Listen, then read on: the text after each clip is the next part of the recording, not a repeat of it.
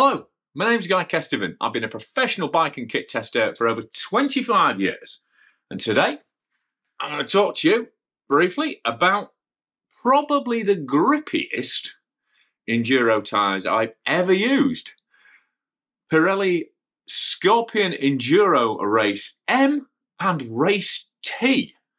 So, super grippy, lovely soft compound, great feel, comfortable, compliant, seem plenty tough, great set of confidence-inspiring gravity tyres, but literally at a cost in terms of weight, in terms of how fast they roll, and absolutely obscenely expensive.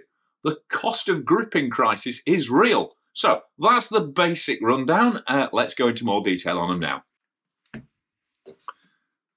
So both tyres use a new dual wall carcass. That's a double 120 TPI, so it's a bit like Maxxis Double D. And tyre weight is very similar. These 29 by 2.5s weigh kind of similar to a Double D Maxxis Assegai, and you'll see there's some familiarity in the tread as well. Then you've got what they call Pro Evo DH. I think if that's wrong, I'll stick a caption up. But basically, 42A, so very soft compound over a harder compound. But that 42A goes right across the tread. So you're getting serious stiction and a nice damped feel from the rubber all the way over. It's not dual compound or anything like that.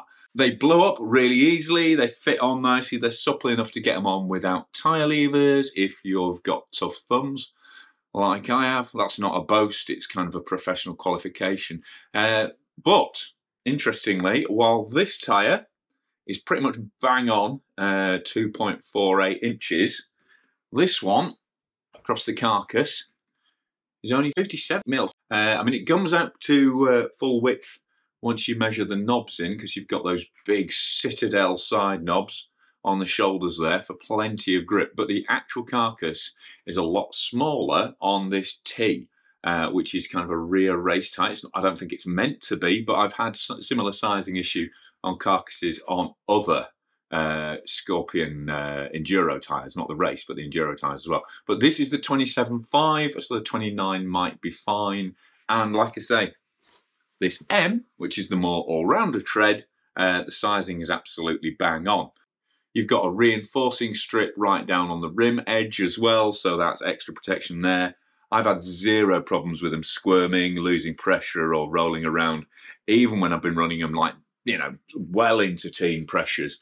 And Mad Mick Kirkman, who I do a lot of testing photography work with, who writes for MBR and Bike Perfect like I do, he jumped straight on them and took them to the Alps and absolutely loved them out there. So really good durable tyre, nice and stable, and unlike the previous Scorpion enduro tyres, I mean the first generation ones, very, very fast, kinetically super quick, but by God, they had like serious poltergeist tendencies. Those things threw stuff everywhere, bottles out of cages, they slammed your suspension right through even if you'd never bottomed it out before. They were a proper handful. These, completely different. These have had a proper exorcism, no more demonic behaviour on descents. In fact, probably one of the calmest, most kind of, yeah, relaxing.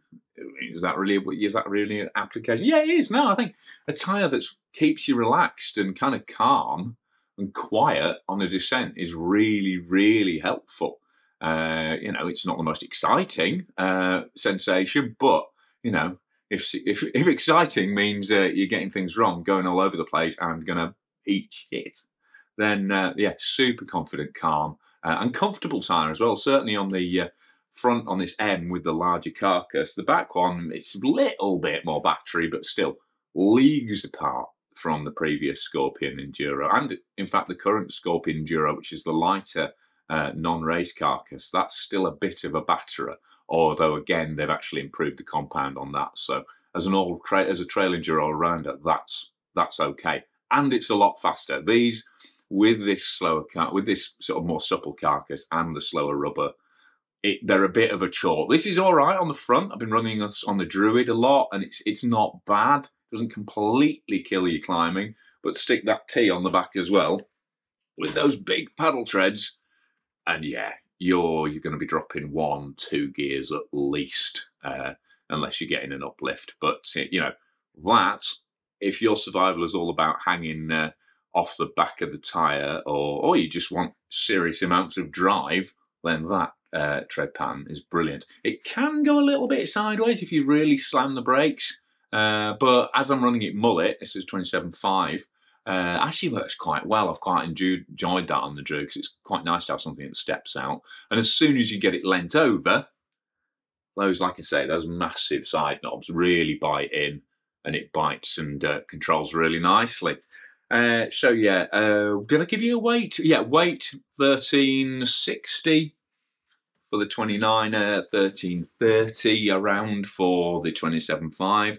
So it's heavier than Pirelli, say, but it's similar to something like a Maxxis Assegai and a Double D, which again has that same dual ply carcass. So that only really leads. I mean, so in terms of performance, great. You know, these are kind of my go-to super grippy tyres for days I need confidence or I know the terrain is going to be particularly testing. But there is a significant issue, and that's price. Currently 82 quid for one of these. 82 quid. I think they're nigh on $100 in the US. And because they're relatively new, you're not going to find many deals on them either. I mean, to be fair, they seem to wear pretty well. I've still got the moulding knobs on these, and you know, in terms of impact, in terms of cuts, that kind of thing, they've been absolutely fine. I mean, a 42A will wear down obviously a lot quicker than a harder compound tyre, but then, you know, they don't see any sign of ripping knobs and stuff like that. So in terms of durability, you know, they're an investment in that sense, but over 80 quid for a tyre, you have to say that's pushing it. And, you know, the cost of gripping crisis is definitely real when it comes to the Pirellis. But if you've got that kind of cash and you want one of the grippiest sets of tyres around, then definitely have a look at these Pirelli Scorpion Enduro Race Rubber. And by paying that much, you at least get the proper yellow Pirelli logo on there, whereas, you know, the other non-race tyres are just white, which I always think is a bit of a missed opportunity. But anyway, hope that's been a useful review for me, from me. Any more questions, just jump into the comments, and, you know, if you want to know what they compare to other tyres on the market, obviously, like I say, I mean, they're definitely right up there with something like a Maxxis Assegai. Maybe not quite as much bite, not much carving bite at least. On the side, they tend to kind of drift into a slide more, but that makes them more controllable on the edge and something that really digs and then lets go. So, yeah, again, just a really, really easy tyre to ride, basically. And the fact they're comfy also really helps if you're battering up and down stuff all day. But yeah, so that's these tyres. You know, thanks to Extra UK for sending them in for review. Massive thanks to my channel sponsors, I'll put the list there, and my Patreon subscribers who pledge on a monthly basis, and they get early and exclusively ad-free content as a thank you. So if you've got a little bit of cash, not only could you afford these tyres, but you could put some money my way and help really grow and sustain the channel on Patreon.